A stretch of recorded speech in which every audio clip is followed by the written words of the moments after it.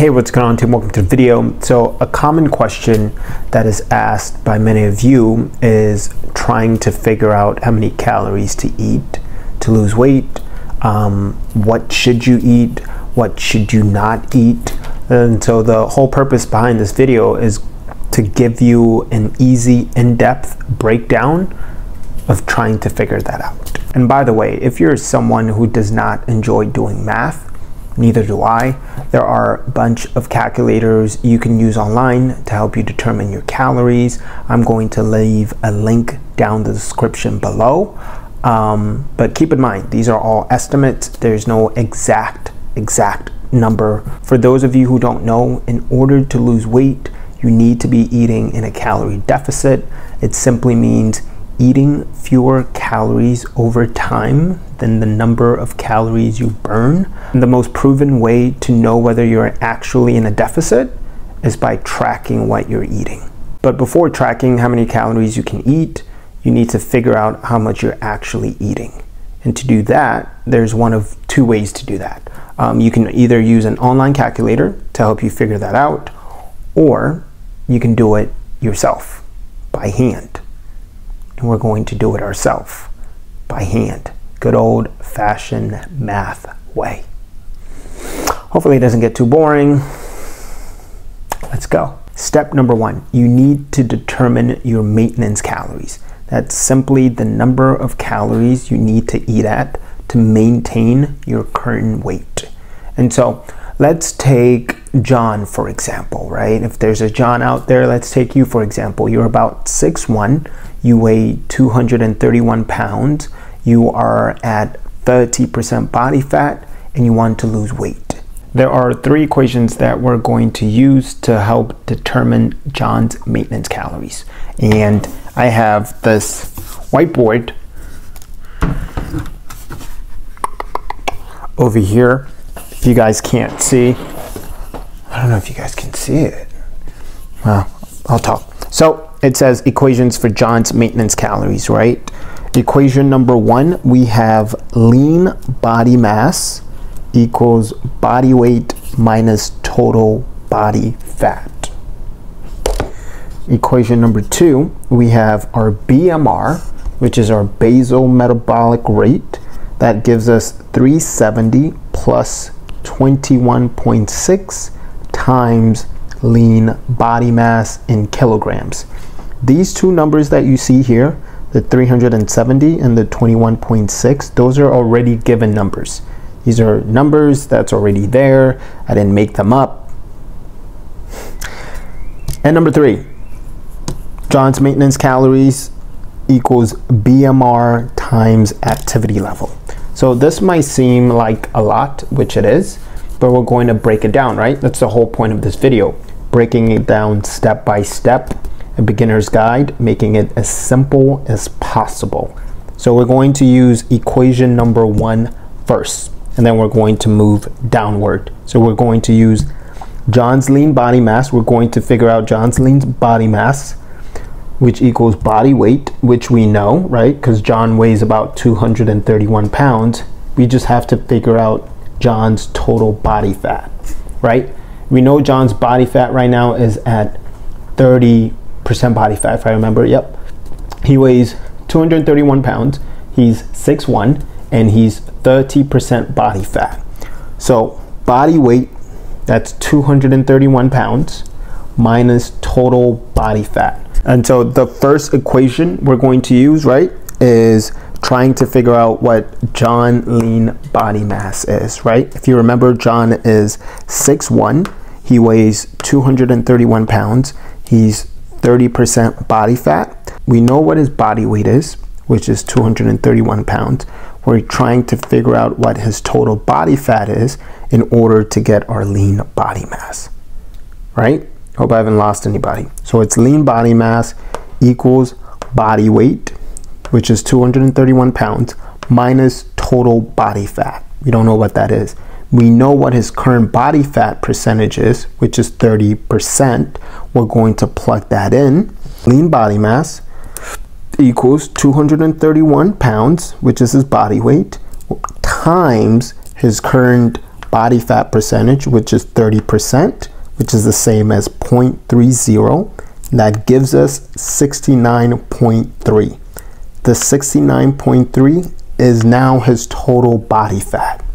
Now we have his body weight, 231 pounds. Now we figured out his total body fat, 69.3. We plug that back in.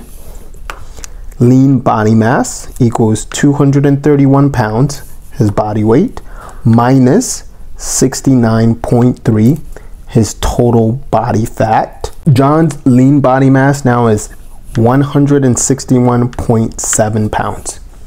That's John's lean body mass. Hope I haven't lost anybody. All right, so from there, this is equation number 1. Now we figured out what John's lean body mass is. We're going to go to equation number 2. And remember, the whole point of this is to try to find what John's maintenance calories are. Equation number 1, equation number 2, equation number 3. We figured out equation number 1. We're moving on to equation number 2. All right, so we figured out John's lean body mass, which is 161.7.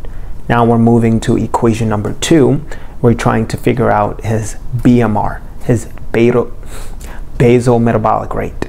And so to do that, we have the equation right up here. Hope you guys can see it. Hope. Let me make sure. Let me see. Let me move around a little bit. Let me make it clear for you. All right, good.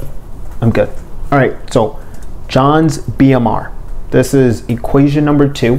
Again, the whole gist, we're trying to figure out his maintenance calories at the end of the day. All right, so John's BMR, the equation we're going to use, 370 plus 21.6 times his lean body mass in kilograms.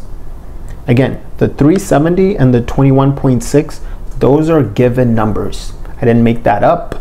It's already there. All right, so again, we know what his lean body mass is. 161.7 in pounds. But now we have to convert that into kilograms. Google it. Just Google it. Google 161.7 pounds, 2 kilograms, and you're going to get 73.3 kilograms. 161.7 pounds converts to 73.3 kilograms, right? So now we plug that right back in.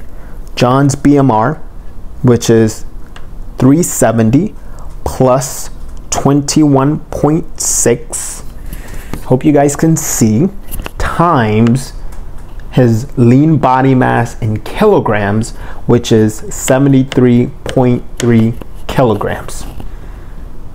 Hope I didn't lose anybody.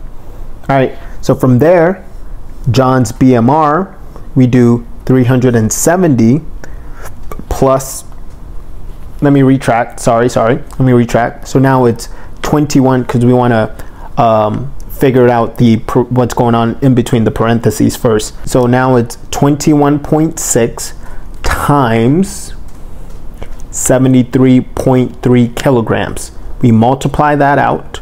That will give us 1,583.3. And so John's BMR equals 370 plus 1,583.3, which gives us a total of 1,953.3. That is John's BMR, his basal Jeez, I don't even know why I can't say it. His basal metabolic rate. So we just figured out John's basal metabolic rate. We figured out 2 things so far. From the first equation, we figured out his lean body mass, 161.7.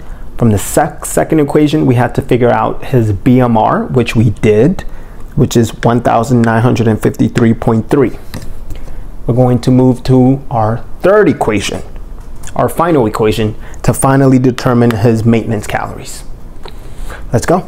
Before figuring out what your maintenance calories are, the final part of this whole thing, you have to figure out what your activity level is. This part is extremely important. You have to be extremely transparent and honest and fully naked with yourself in terms of full transparency. Don't lie to yourself. So pull out the little whiteboard again, and so hope you guys can see this. So on the activity level scale, right, you have to be fully honest with yourself. From 1.1 to 1.5, how active are you? How active are you? How active are you? How active are you? 1.1 being inactive. You're not doing anything. You don't do anything. You don't do anything. That's being inactive. And that's okay, right? Don't feel bad. Just be honest. That's okay. That's why you're here. You're trying to learn. 1.2 being mostly sanitary. From experience, most people fall under this category. Your typical office worker, 9 to 5, goes at home, sits on the couch sporadically. I mean, very sporadically, goes on a walk or gets involved in recreational activities, those sort of people. And 1.3 being an active individual, someone who, goes to the gym, works out 3 times a week, frequently walks or runs or jogs, are involved in recreational activities on the weekends. We'll put John under that just for simplicity's sake. We'll put him under that. He's an active dude. And 1.4 being intense training, and 1.5 being extremely active or extremely active.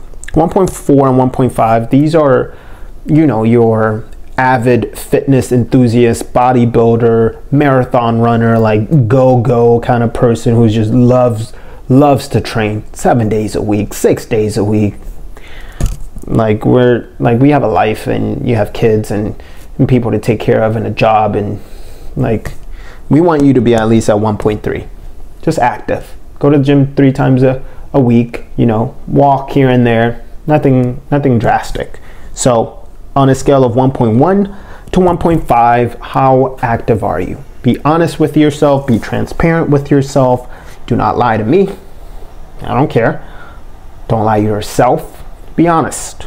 Once you figure out that, now we can figure out your maintenance calorie, John's maintenance calories. And so that's going to go to equation number 3. Let's go. And so we're finally here. We finally got to the final portion of this whole thing. We're not quite done, but we are at our maintenance calories. We can finally figure out what John's maintenance calories is, what your maintenance calories is.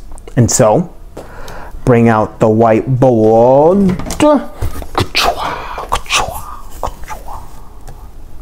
So let's recap. I feel like this is a little bit, this is better.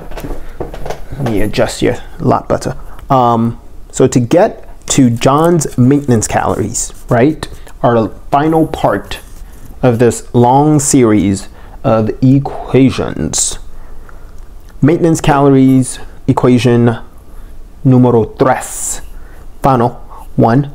Maintenance calories equals BMR, John's basal metabolic rate, times activity level. We just went over activity level in our last slide. And so to get to this point, quick recap. We had to figure out what John's lean body mass was in pounds, 161.7 pounds. We converted that to kilograms. It gave us 73.3 kilograms.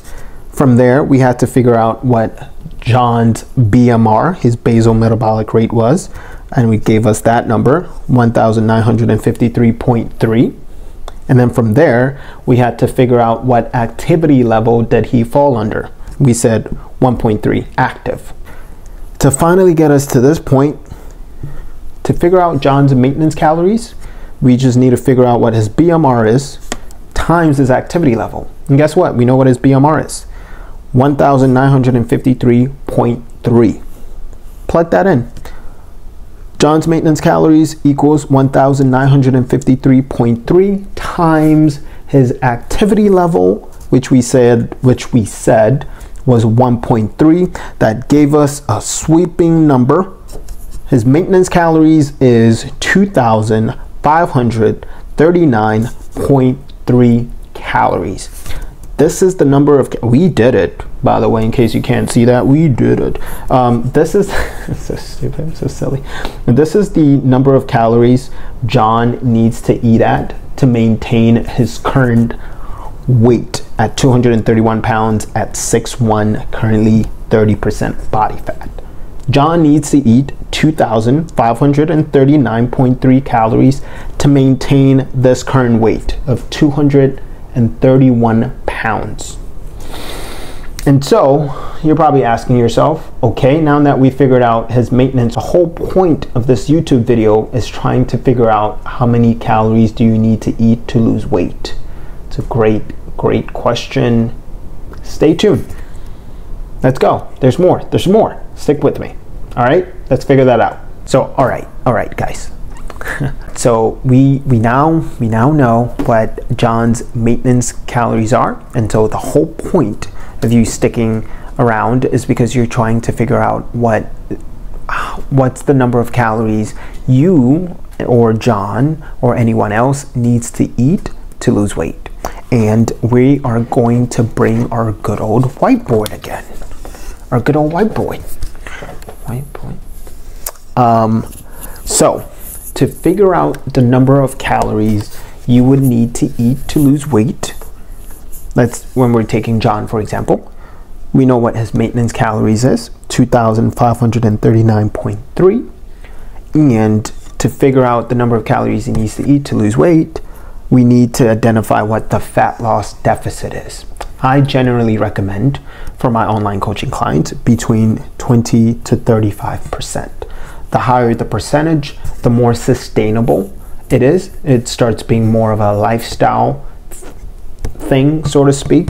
The less the percentage, so if you're aiming for 20%, it's more of a rapid fat loss approach. These I generally recommend for individuals, for example, who are trying to lose an extra 10 pounds in 2 months because they have a wedding to attend to. I would use 20%. If you're someone who generally just want a lifestyle healthier approach, I would recommend maybe 30% or 33%. You get the gist. So this is the fat loss deficit between the range of 20 to 35%. We know what John's maintenance calories are, 2,539.3 calories. I recommended a fat loss deficit of 25% for John, right? And how do I put that in practice? Let's be practical here, right? And so the way in which we go about that is we use his maintenance calories, the number of calories he needs to eat at to maintain his weight, 2,539.3 calories. We multiply that by the fat loss deficit that I recommended for him, which was 25%.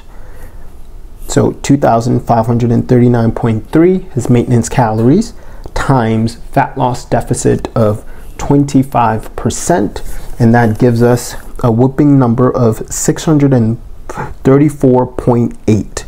So his fat loss deficit would be 634.8. But we're not done yet. We use that number, 634.8, plug that back in, right? And so we then use his maintenance calories, 2,539.3. We subtracted by his now fat loss deficit, which is 634.8, and that gives us his fat loss calories of 1,904.5 calories. 1,904.5 calories, that is the number of calories John will need to eat at to lose weight. I hope I didn't lose anyone. Again, quick recap in case I lost you, in case you can't really see this, in case it's just terrible writing, which it is. So what? Hope you guys can see this. I really do. Try my best. I really am. Again, to figure out the number of, this is the most important part, right? To figure out the number of calories John needs to eat at to lose weight, we figured out his maintenance calories, which was 2,539.3. We want to identify which fat loss deficit he wants to be in. I generally recommend between 20 to 35%. And for John, I recommended 25%. We use that percentage. We multiply that by his maintenance calories, 2,539.3, times his fat loss percentage, 25%. That gives us a number of 634.8. We use that number, we subtract it by his maintenance calories, 2,539.3, minus his fat loss deficit, 634.8. That gives us this number, which is the amount of calories he would need to eat at to lose weight, which is 1,904.5. That is the number of calories John will need to eat at to lose weight. I am running out of breath. I hope this was informative. I hope this was a true, easy, step-by-step breakdown, analysis, guide, whatever you call it, to make your life a little bit easier. To actually make your life a little bit easier, just use your online calculator. It will give you the exact number or something similar to this. You don't have to use this long equation. If you're someone, for me, I find that interesting. If you're someone who also finds that interesting, then mazel tov, right? We're on the same page. But you don't have to use this. You can use an online calculator. As I've said in the beginning of this video, I'm going to put the link down the description below. Hopefully you enjoyed this video. Hope I wasn't too boring. Hope I wasn't too, I don't know. I actually don't know. Take care.